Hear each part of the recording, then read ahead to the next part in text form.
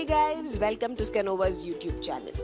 If you're in India, I'm sure a lot of you use Paytm to send and receive money.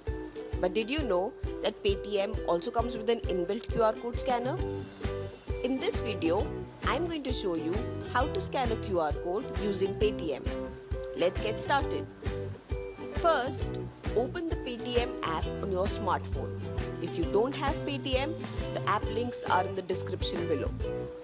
Now, on Paytm's home page, select the scan option you see on the bottom navigation bar. This will activate your phone's camera that acts as a scanner. Point your phone at the QR code you wish to scan. Select Open to view the QR code's content. That's it. Now the next time you buy something, don't use Paytm just to pay for it.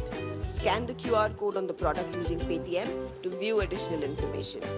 Thanks for watching. If you found the video useful, hit the like button.